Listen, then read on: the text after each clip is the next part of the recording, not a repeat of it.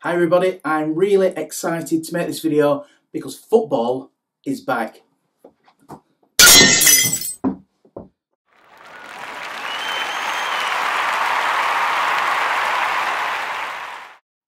In this video, we're going to look at the management styles of English football's greatest league managers. And the managers we're going to be looking at are from today to historic managers from the past. Now, this is not a video about who's the best manager. This is a video of 12 of the greatest English league football managers and looking at their management styles and how they achieved success and how they motivated themselves and their players.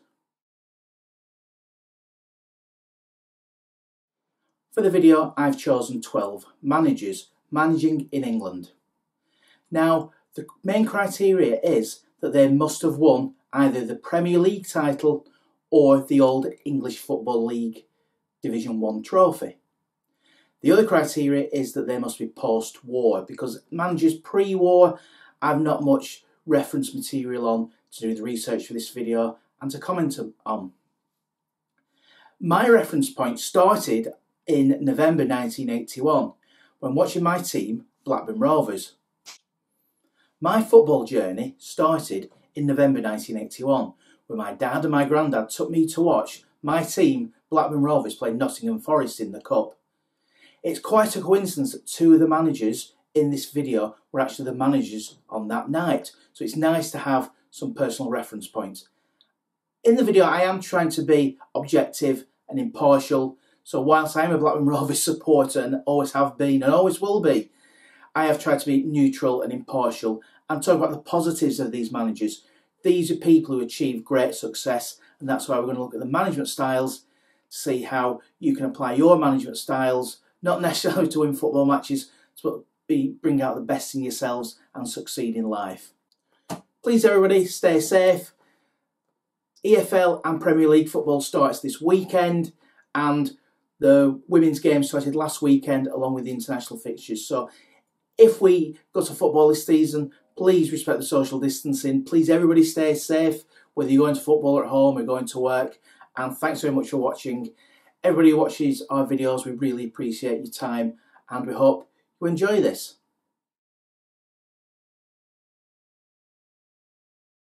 Girl in London, England, named some Brian Clough, some soccer player or something. Anyway, I heard all the way in America, heard all the way in Indonesia that this fella talks too much. They say he's another Muhammad Ali. There's just one Muhammad Ali. And I want you to, whoever you are, you're not a fighter and you don't take my job. I'm the talker. Now, Clough, I've had enough. Stop it. Well, are you going to stop it? No, I want to fight him. The administration at times, Brian? I always have and always will. Football directors are not one of my favourite hobbies. They act differently when they become football directors. They come on or into football when they are successful businessmen and all that type of thing. Sometimes they behave like idiots. And I'm sorry I'm shouting.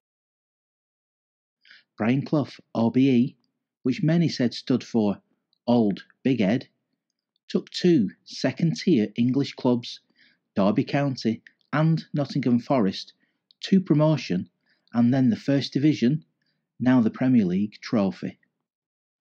Famously falling out with the board at Derby County over them not wanting Clough to appear on TV as a pundit or contribute to newspaper articles, he sensationally quit and after a time at Brighton in 1974 spent 44 days at the then league champions, Leeds United, until sacked by the board. The one thing that separated this time at Derby, and before that Hartlepool's United with Clough's time at Leeds, was the lack of his assistant, Peter Taylor. Taylor was inspirational in spotting talent, often outside of England's top flight, sometimes from non-league, and some of these players would later reach the highest levels of football success. There's been much written about Clough's short time at Leeds, but we must separate fact from fiction.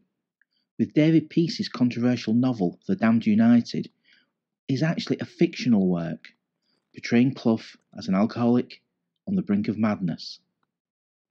Whilst the motion picture of the book shows a less controversial view of Clough, it should also be considered a work of fiction, in my opinion. So whilst Clough's single-minded, eccentric style was very much dictatorial, he relied on Taylor for his greatest successes. Together, they took Nottingham Forest from the second tier of English football to promotion, and in their first season in the top flight, won the league. Qualifying for Europe, Forest won the first of their back-to-back European Cups. In the highly recommended documentary film I Believe in Miracles, many Forest players commented on the lack of coaching and unique trust in players led to success. This trust in players went hand in hand with Clough's dislike and distrust of football club chairmen and the Football Association, the latter leading to the public referring to Clough as the best manager England never had. Despite applying for the job, interviewed by the FA twice, his criticism of the organisation is seen by many, plus Clough's will to take over and organise English football, to be a major problem. After a parting of the ways with Taylor, Forest achieved declining fortunes until in Clough's final season they were relegated in 1993 from the Premier League. I was at a match at the City Ground where my team, Blackburn Rovers, played Nottingham Forest. At half-time, rather than talk to his players, Clough, increasingly in poor health, sat still in the Forest dugout, arms folded, completely motionless. Both the Forest and Blackburn fans started singing, "There's only one Brian Clough," and they were right.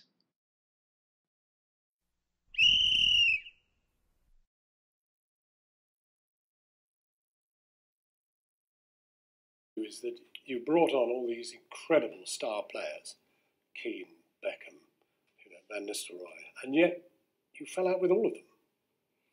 Well, for those three. Yeah. And well, I think, and Rooney in a sense. Yeah, I think you have to deal with issues others. as they come Norman along. Whiteside. Yeah.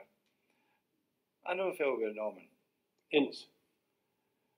Yeah, but you have to deal with issues as they are at the time. And what I said is the most important thing: don't lose your control. Manchester United cannot afford players to run the football club. Just cannot. It wouldn't be Manchester United. And I said that time and time again to the directors over the years. So control is all. It's not all, but it's really, really important in terms of if you want to stay in a job, you need to have to control. Sounds a bit Stalinist. Oh, Jesus God. I know you're left of centre, but... Yeah, that's a bit extreme. What more can be said about Sir Alex Ferguson? But success came with an iron grip on his players and uncompromising attitudes to the game that did not make him universally popular. With breaking the old firm monopoly with Aberdeen in Scotland, Ferguson inherited a Manchester United side in 1986 he considered unfit and with a drinking culture. A rebuilding began. After mixed fortunes, and after building a new team containing new signings, Peter Schmeichel, Andrei Kanchelskis and Eric Cantona, added to the exciting youth talent of Ryan Giggs and Lee Sharp, Ferguson delivered United's first league title in 1993 for 26 years. He developed this team incorporating the legendary youth development system that not only developed Giggs, but David Beckham, Nicky Butt, Paul Scholes, Gary Neville and Phil Neville. There were tales about curtailing some of his younger players' social lives, and Manchester football folklore talks about Ferguson having a network of spies to monitor his young players, and him on occasion turning up at parties to enforce his rule and send his players home. This approach worked at Manchester United, but many of Ferguson's players enjoyed long and successful careers. It's hard to see another manager enjoying more success over a long period of time as Sir Alex Ferguson.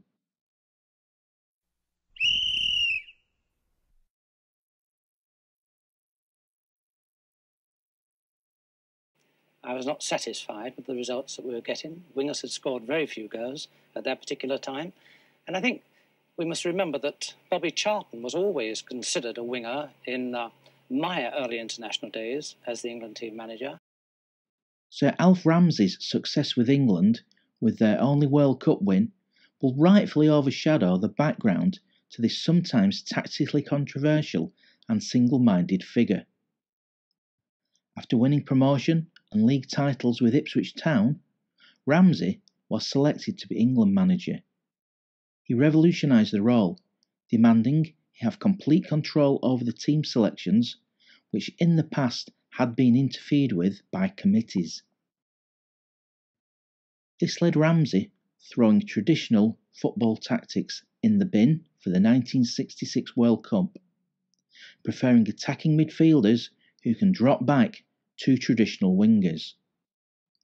After a slow start to the 1966 World Cup campaign, Ramsey held off great pressure to reinstate star striker Jimmy Greaves, who had recovered from injury.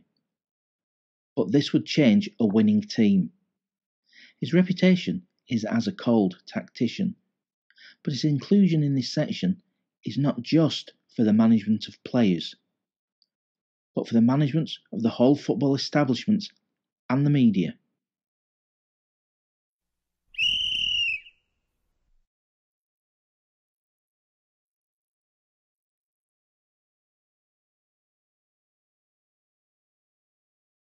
There's no way anybody imitating can be great.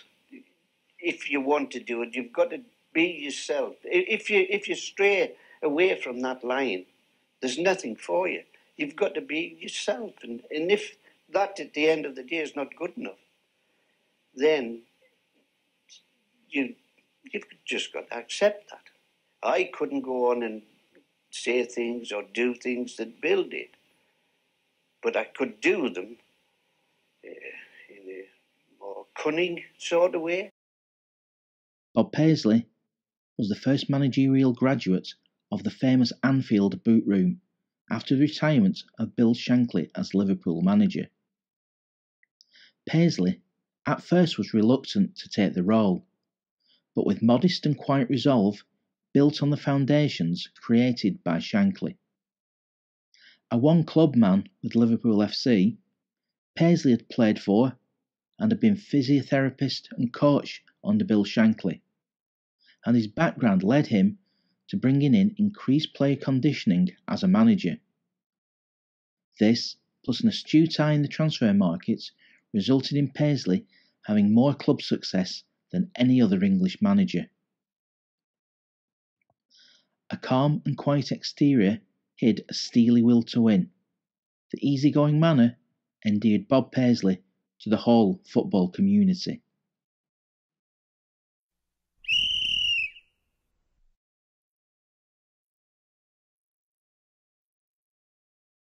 I think you've always got to be conscious of what you're saying publicly, because it's a reflection on the club, and everything that you do, it reflects the club. I mean, if you do something good, it's good for the club. If you do it bad, it reflects badly on the club. So at all times, you're an employee of a football club, and that's got to be uppermost in your mind. And that's, I'd rather be doing something properly for the club than do something badly. Another graduate of the Anfield boot room, Kenny Dalglish, was the most gifted of players who transferred his magic into management. On the field, not the fastest running, but the keenest footballing mind outwitted all opponents. In a glittering career, King Kenny won all major honours and took over the manager's role at Liverpool initially as player-manager. Building on the success of Bill Shankly, Bob Paisley and Joe Fagan, Dalglish made the most astute signings of Peter Beardsley, John Boynes and John Aldridge. His affable, quiet manner hid the sharpest of footballing minds that inspired the players that played for him. However, his place in the hearts of the citizens of Liverpool was cemented following the Hillsborough tragedy in 1989, where 96 Liverpool supporters died. Dalglish was kingpin in supporting the emotional suffering of the ones the supporters left behind, and some say this led to his resignation in 1991. After a short time out of the game, Dalglish was tempted back into management at second-tier level at Blackburn Rovers. Supported by Rovers' greatest fan, steel magnate Jack Walker, Dalglish broke the English transfer record twice with the signings of Alan Shearer and Chris Sutton. Yet it is misunderstood that Dalglish bought his way to winning the Premier League in 1995. Yes, there was a lot of money spent, but this talent was mixed with homegrown talent such as Jason Wilcox and Mark Atkins, a central midfielder whose career was going nowhere in the second division, who Dalglish turned from full-back to dynamic box-to-box midfielder, and also added to this West Ham veteran Tony Gale, who was signed not having a contract at the time. After his success at Blackburn, there are many stories of why Dalglish resigned and became director of football. Some say he wanted to invest more to build a squad capable of winning the Champions League, but Jack Walker's dream of winning the Premier League was met. The story of Zinedine Zidane being at the Blackburn training ground and thinking of signing was met by Jack Walker's comment, "Why do we need Zinedine Zidane when we've got Tim Sherwood?"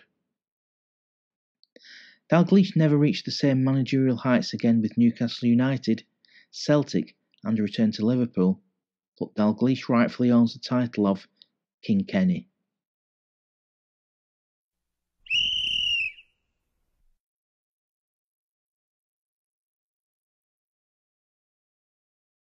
You have to sacrifice your life for this job, because if you want to do it like I did until now for 30 years without stopping ever, you have to prepare to work 7 days a week and the whole year. Arsene who? Many people said when Arsene Wenger arrived in English football. They soon found out who he was. On his arrival at Arsenal FC, he inherited a drinking culture that had become the norm during a period of success, albeit with the Gunners' last league title 5 years ago. The Tuesday Club, as it was called, was some enthusiastic socialising amongst the players. Wenger's focus was on diet and conditioning, which was helped by the arrival of French players who did not have drinking culture in their game.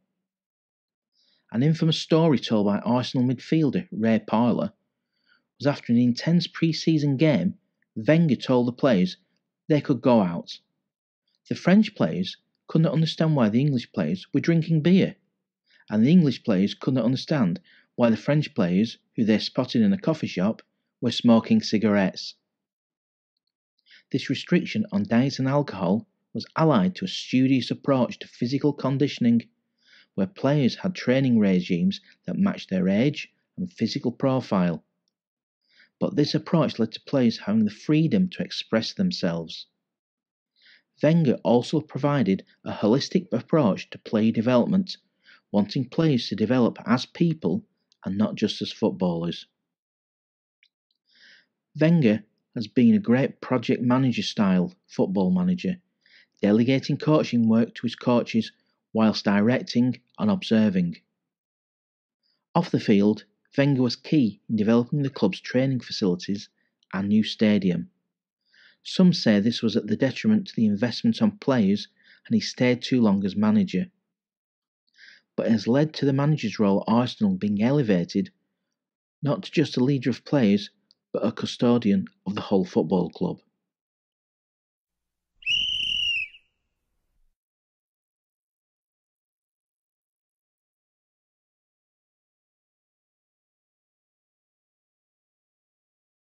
I think the game has lost a bit of its charm.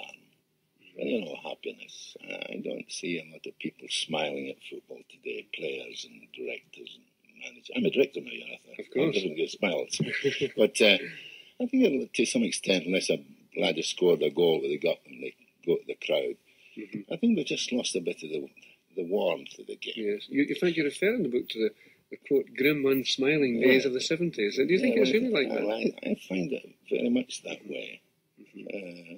We used to play in years gone by, and we're not talking because we're old, much older, the game happened yesteryear.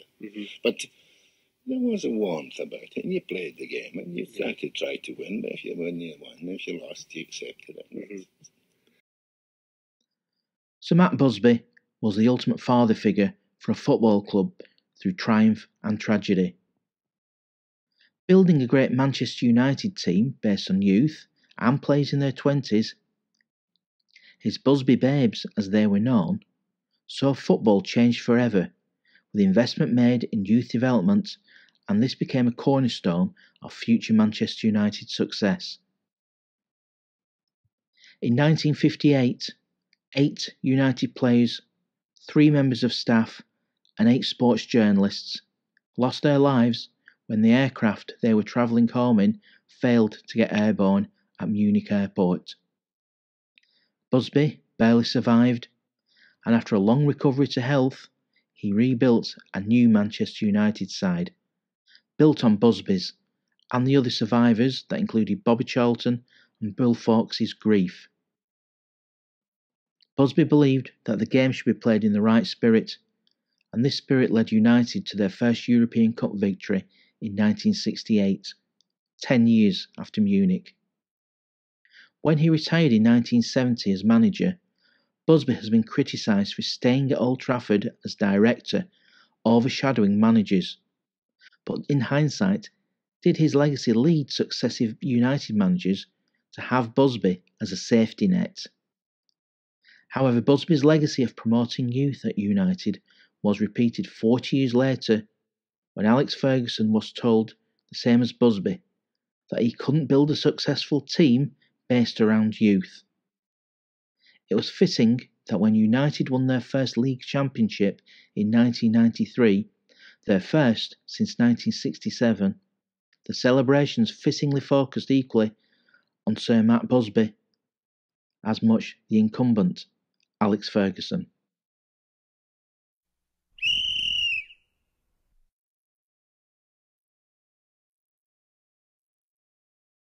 I said that they were the most professional outfit in the business, and I said that in about 64, 65. And that word, they didn't take the word right, because professionalism meant that they wanted to train hard, they wanted to live right, they wanted to improve themselves, they wanted to be the best side in the world. Possibly the most controversial member of this list is Don Revie. But now different perspectives need to be considered away from him being the pantomime villain of English football. On his appointment in 1961 as the player-manager of Leeds' third most popular sporting team, after rugby league and cricket, Revie instigated a revolution that was decades ahead of its time, from changing the team's kit from blue and yellow to the Real Madrid-inspired all-white, to diet and conditioning, and to the best hotel accommodation for players on away trips. Revie instigated a united front at the club on all levels and created what was a family. He invested time in developing youth talent and extended his management into pastoral care, making sure players had settled and happy home lives off the pitch. This resulted in the players instilling a win-at-all-cost attitude and had an unswerving loyalty to their manager. Whilst the team gained a reputation as using foul play to win, there was a well-oiled football machine in operation that used craft as well as brute force. Having total control, obsession over research and dossiers of opposing teams gave a shared belief and a will to win at Leeds that led to unprecedented success. This technical approach was decades ahead of today's statistics-led management. This success led to Revie being chosen for the England manager's job, but he missed the day-to-day involvement in a team as an international manager. Some of the cosy social activities he enjoyed with his team at Leeds, such as bingo and carpet poles, did not translate well into an international environment. After little success with England, Revie resigned to become a manager in the Middle East. He was vilified for this and became a pariah of the English game. A reassessment of Revie, though, is needed, and in Henry Winter's excellent book, 50 Years of Hurt, The Story of England Football in 2017, it is discussed that Revie had been told he was about to be released his England manager's job, so did the only sensible thing and actually look for a new job.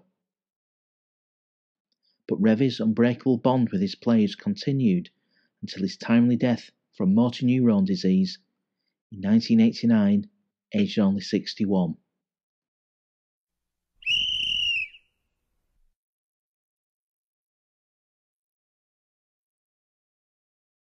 He's tight marked me for 11 months in my office, and I think that he knows what the job's about, and I think he's had a little bit of an apprenticeship, and I hope he does well. I'm certain he is managerial. He has a managerial ability, and whether or not, I sincerely hope he does. Whether he becomes manager of Manchester City, we'll have to wait and see. Part of the Everton Holy Trinity of Kendall, Ball and Harvey, Howard Kendall was already an Everton legend by the time he became Everton manager in 1981. His managerial career, however, started in 1979, when he was appointed player manager of Blackburn Rovers, getting the Blue and Whites promoted from the old third division in his first season and nearly reaching the top flights of English football in his second. Being offered the Goodison job was too much for Law, but the success was not instant for Kendall. His rebuilding process did not bring immediate results. Signing such key players such as Neville Southall, Trevor Stephen, Peter Reid and Andy Gray was key, though, to winning the First Division title in 1985 and again in 1987, plus the FA Cup in 1984 and European Cup Winners' Cup in 1985. This was not only a huge achievement, but it broke Liverpool's dominance of English football. In 1987, following the ban of English footballs from European competition, where Everton would have been playing in the European Cup, Kendall left Goodison to manage in Spain. He returned twice more to manage Everton, but never recaptured the magic of his title-winning team of the mid-80s, when he built a team that was one of the finest of the decade. Kendall was playing in the very first match I watched in the early 80s, a midweek cup match against Nottingham Forest, when he was player manager of my team, Blackburn Rovers. I was fortunate enough, a few years before he passed away, to have a chat with Kendall as he lived local to me. He shared a joke about Brian Clough managing the opposition, and his warm and friendly reputation was secured in my eyes.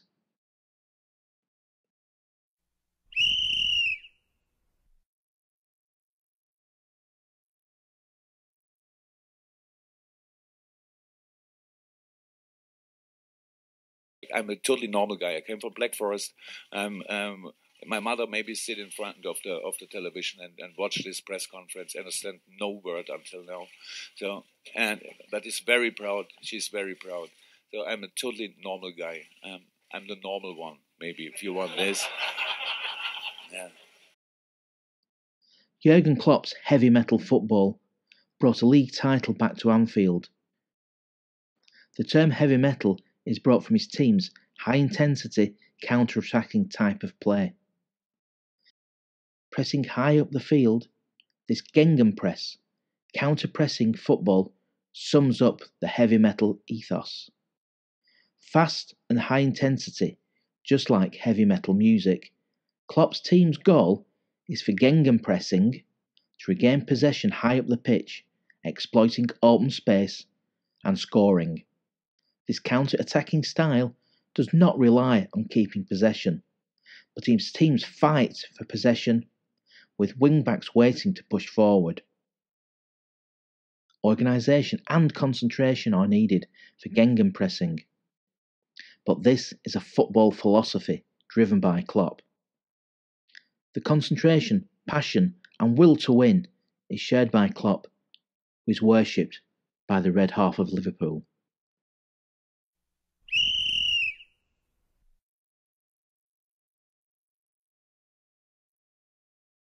please don't call me arrogant, because what I'm saying is true. I'm European champion, so I'm not one of the bottle. I think I'm a special one. Jose Mario dos Santos Mourinho Felix divides football opinion. He is the self-proclaimed special one, who is a serial winner of trophies. His winning is everything attitude is a pragmatic approach, and he prefers success over entertaining spectators. His playing career was modest, but was exposed to a great manager, working as Bobby Robson's interpreter at Sporting Lisbon and Porto, then later as a coach at Barcelona under Robson. The two men lived football and discussed its nuances until the early hours by all accounts. Mourinho the pragmatist can be a contradiction, both insisting that both success and failure are shared amongst the team and coaches, yet delivering a focus on individuals' talent. A clear vision has brought success, with his players knowing his expectations. His public persona is one of arrogance, but many closer to the man say he's warm and caring. One thing for sure is that his approach has brought success across Europe.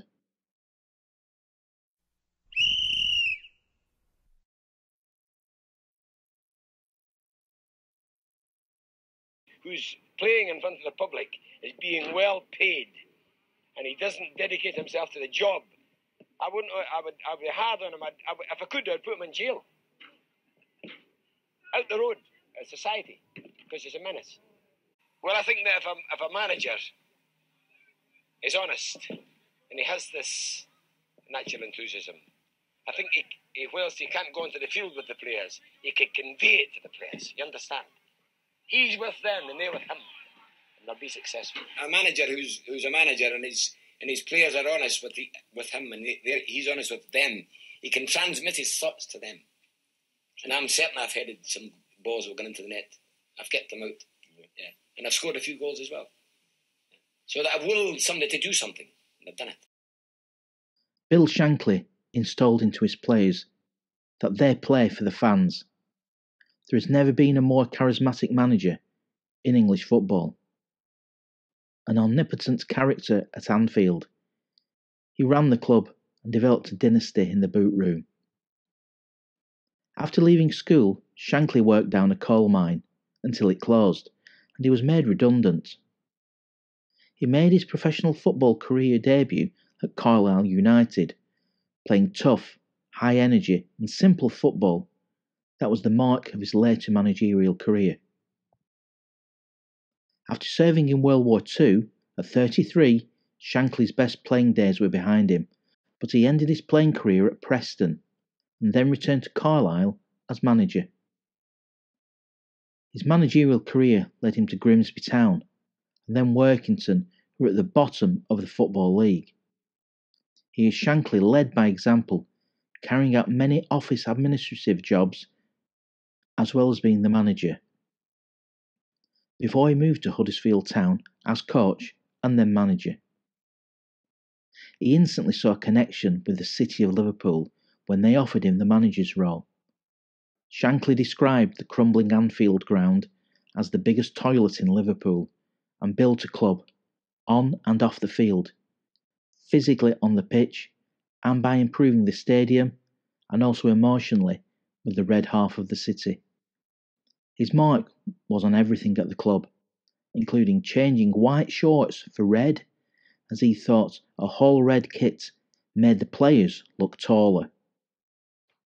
This creation of a club culture and a legacy that would continue makes Bill Shankly one of the giants of the English game.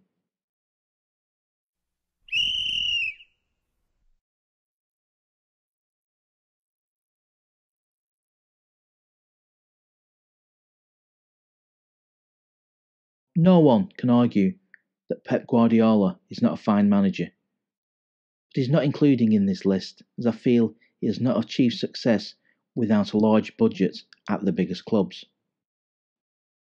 Whilst a popular figure in the game, Sir Bobby Robson never won the English First Division League title or Premier League, so is sadly excluded.